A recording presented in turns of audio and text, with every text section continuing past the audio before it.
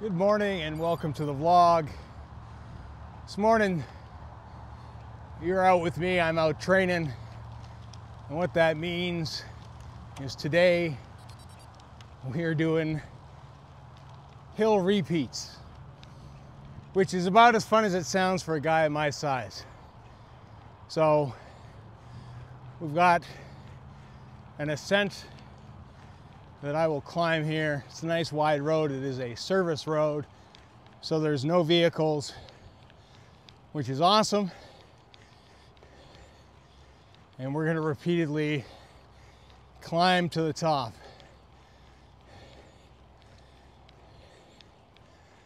And overall what that means is we're probably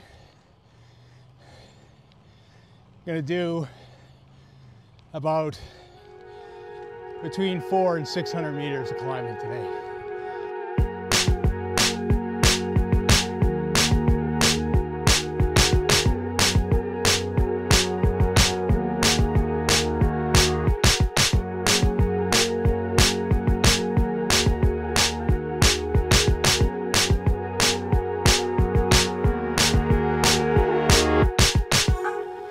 Descent is obviously the best part of this. Now we're wearing the Fourth Frontier heart rate monitor. We've been using that for several months now to kind of assess our training load and where we're landing, and building upon that. It has been a great device for that. I'm not using Strava anymore since they raised the prices of that. And to be honest, the Fourth Frontier software is absolutely free. So some questions that I have got is, why would you use the Fourth Frontier over the Apple Watch? And simply put, it can pull metrics that the watch can't. More specifically, the electro-cardiogram. So during this entire workout, my heart will be recording an ECG. So if I have anything that comes up of concern, it's an easy print it to a PDF, send it to my doctor. Now, you can do an electrocardiogram on your Apple Watch, and I do wear one.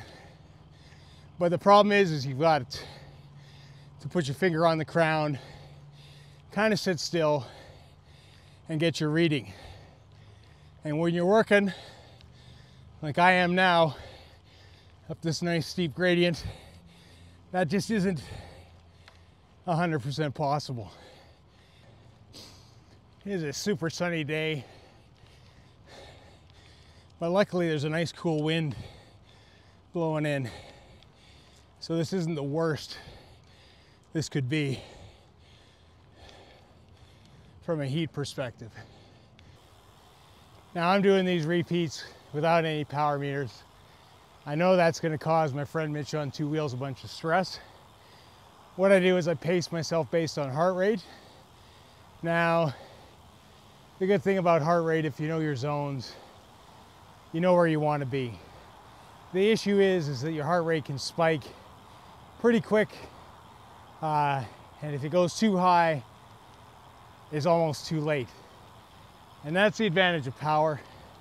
Is if you know where you are power-wise, you're probably not going to have that spike. But to the same extent, depending on how your body is that day, if you're not paying attention to your heart rate, it can cause you problems too.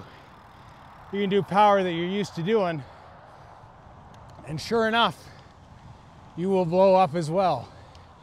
So there are variable factors involved in this kind of stuff. Going on 300 meters now. I know this probably doesn't look that steep on camera. But it's got a nice little kick.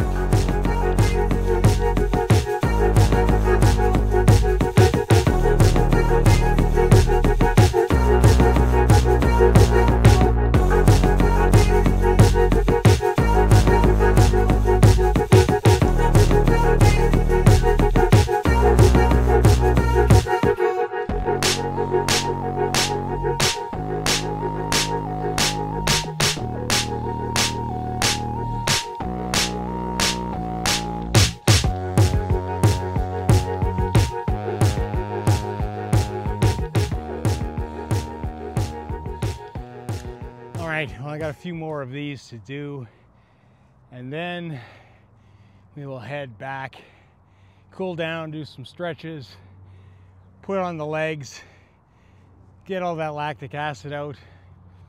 We race tomorrow. First time, new category for me, so it's going to be interesting. I don't know what to expect. I just kind of want to hang on as long as I can and hopefully not get punted out the back, but that's a real possibility. I just want to put in the best effort possible and hopefully, you know, put on a good performance. But we got a few more of these to do, so I will catch you guys back in the office. So back in the office, we can take a look at the Fourth Frontier website. We can quickly select our training ride, and then we will get all the metrics collected throughout that training ride. Everything from heart rate to the electro-cardiogram, to the heart rate variability, to heart strain, you name it. And again, you can export that to PDF if you need. You can also take a look at both your minimums and maximums during the workout, as well as you can go over and you can check out your general trends overall. As a whole, the software is great. I think the metrics are fantastic. It is far superior information that I am getting versus my Apple Watch. Again, it is limited to 30-second cardiograms, and you have to be stopped with your finger on the crown of the button of the watch in order to do that, and that's just simply not possible during cycling. So thanks again, guys, for tuning in. If you enjoyed this video, please remember to like, comment, subscribe, hit that bell button to get notifications. And if you have any questions about the Fourth Frontier heart rate monitor, please do leave them down below.